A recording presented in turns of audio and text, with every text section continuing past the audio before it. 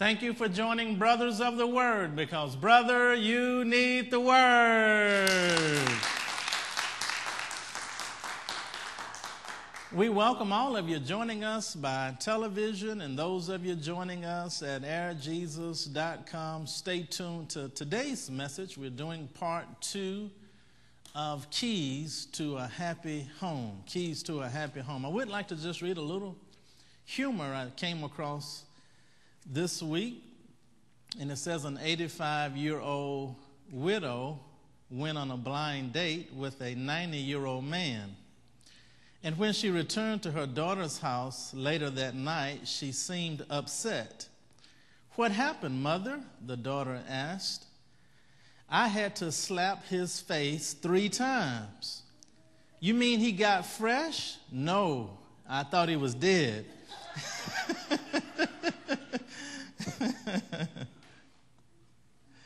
Open your Bibles, if you will, to our text in the book of Proverbs. In the book of Proverbs, we are looking at 2 texts. Proverbs chapter 24. We'll read that one first. Proverbs chapter 24. Let's read verses 3 and 4 together there in unison. Proverbs chapter 24.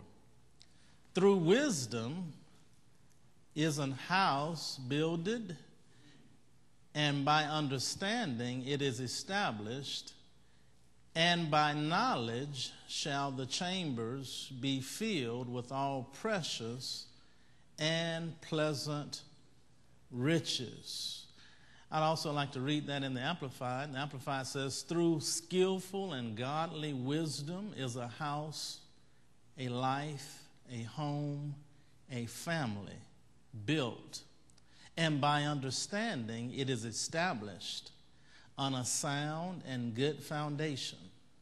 And by knowledge shall the chambers of its every area be filled with all precious and pleasant riches." And also Proverbs chapter 3.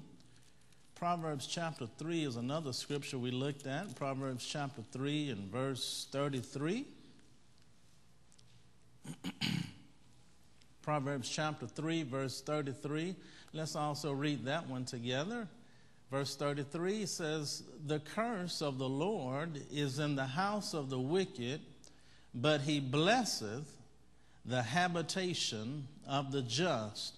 And I just love the Amplified Bible also on that verse. It says, "The curse of the Lord is in and on the house of the wicked, but he declares blessed, joyful, and favored with blessings, the home of the just and consistently righteous." I like that. I love the fact that God declares the homes of the just as blessed, joyful, and favored with blessings. And so we're talking in this series about keys to a happy home. The first 2 keys I gave you last week was number 1 was to make your family a priority. So we spent some time there talking about making sure that your family relationships, your love relationships are a priority in your life.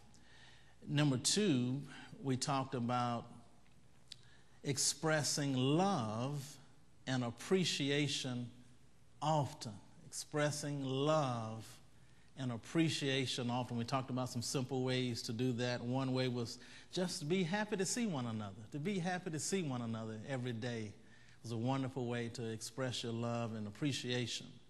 And so today I'd just like to share some additional keys with you as I have pondered this subject, keys to a happy home. Here's key number 3 that I'd like to begin to share today. And key number 3 is pray together. Pray together. There's a saying that says a family that prays together stays together. Prayer produces intimacy. Prayer produces a closer bond in families. A happy home depends on the power of prayer. That is crucial to being happy at home. Here's something that Henry Ware Jr. wrote He wrote a poem 150 years ago, but it is still relevant today. He wrote this over a century and a half ago. Just a simple poem about the home. And he says, happy the home when God is there, and love fills every breast, when one their wish and one their prayer and one their heavenly rest. Happy the home where prayer is heard and praise is wont to rise, where parents love the sacred word and all its wisdom prize. What an accurate expression between the relationship of a happy home and prayer and loving God's word. He wrote that over a century and a half ago, but it is so relevant as it speaks to us today. And here's something that Robert Fulghum said. He says, don't worry that children never listen to you. Worry that they are always watching you. Don't worry that children never listen to you. Worry that they are always watching you. So more is caught than is taught. And so children pick up our actions. They pick up what we model for them. They pick up the values that we place before them. And so prayer together as a couple and as a family is vital in its relationship to you having a happy home. Instill the value of prayer. Instill the value of a relationship with God. Value honoring God. Value times of worship together as a family. I can recall growing up in my home, we had church at home. We didn't have to go to church for church. Our home became a sanctuary. We had Bible study in the home, and all of our ministries began in our home. We had Bible study weekly right at home, just learning the Bible, being taught the Bible, learning Scripture. All of that started at home. I can recall my mother taking me to Sunday school. I can recall my father taking me to Wednesday night Bible study, even at church. And so those principles and those values, that instill something into our household that really fostered the joy and happiness that we enjoyed as a family.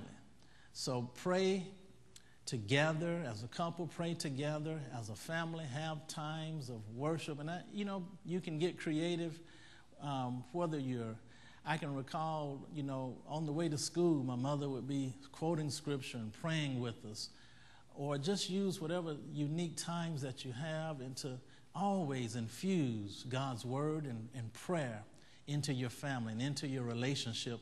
It makes a world of difference in terms of the happiness that you will enjoy as a family. Here's key number 4. Key number 4 is play together. Play together. My father used to always say, a family that prays together stays together, but he also a family that plays together stays together. So play together. Tell your neighbor something, play together.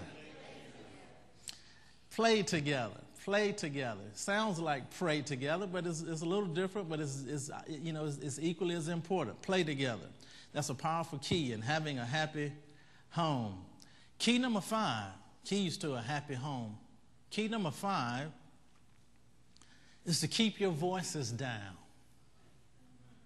Keep your voices down. Turn to your neighbor and say, keep your voices down. Keep your voices down. 2 Timothy chapter 2, verse 23 says, have nothing to do with trifling controversies that foster strife and quarreling. You want to avoid strife and contention and confusion. And you want to let love and peace be the prevailing force of your home. So you want to keep your voices down. Keep your voices down.